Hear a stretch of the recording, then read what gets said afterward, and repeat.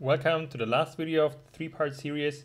In this video we will actually have the fun and train the neural network and then predict the power flow results. So let's get into this.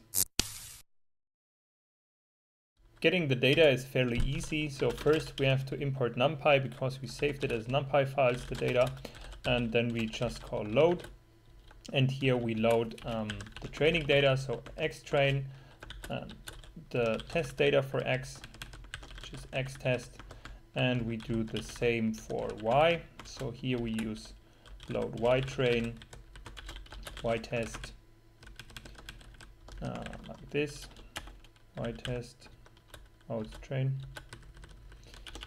ytrain and ytest. And as I've said, this is load p, oh no, I think we started with sgen p, load p and load q stacked. And these are the line loading results. So this is what we want to have. And now we do the same thing as we've done last time for x. We create a standard scalar for y. We create a standard scalar and then we transform only the training data here, because the neural network can learn better from scaled data. So here we transform the train, the y train. X is already scaled. Okay, and now comes the fun. We import sklearn, neural network, and from this we will import the regressor, which supports multi-output. So here this will give us the line loading predictions, and variables means it will show you some output.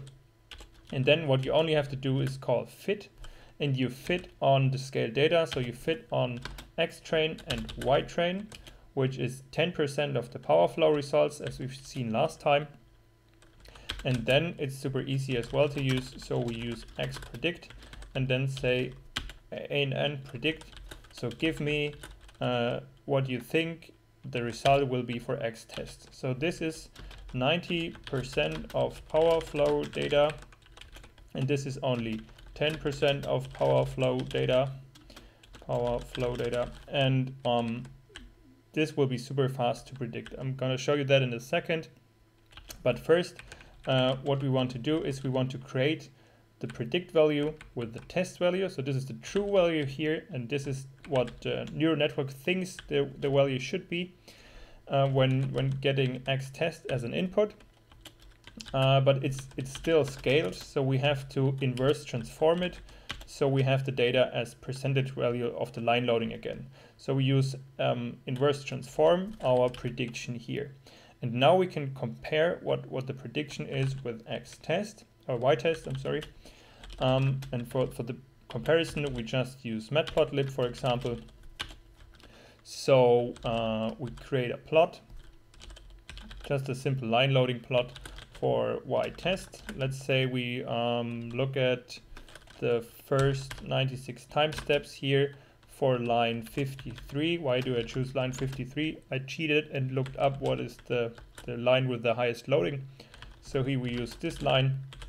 We give it a line style, so it looks a little bit different than the other one, and we call it a label. So we say these are the correct line loading values, and we plot the same for y predict. So the same time steps, the same line with a different line style, and this is the predicted line loading, or these are the predicted line loading values. So this is what the neural network thinks, and this is what is true. And if we add some legend so it looks nice, we can show the plot. And if we start it, we will see what it would look like in a second. So first we read the data, we scale y, so only y train.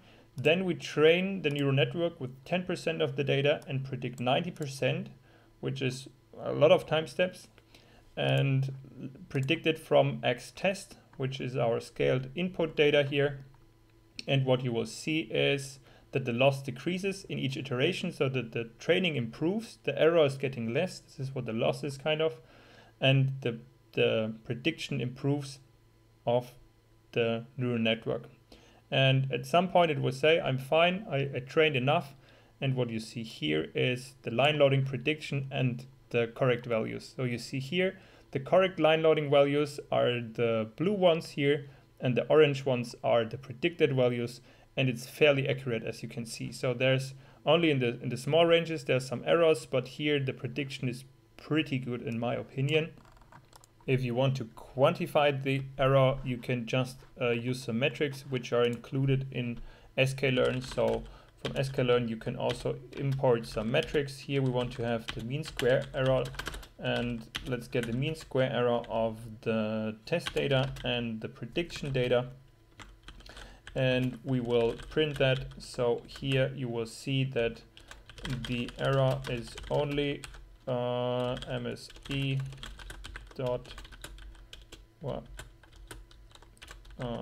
5, so .2%, and then you will see after a sec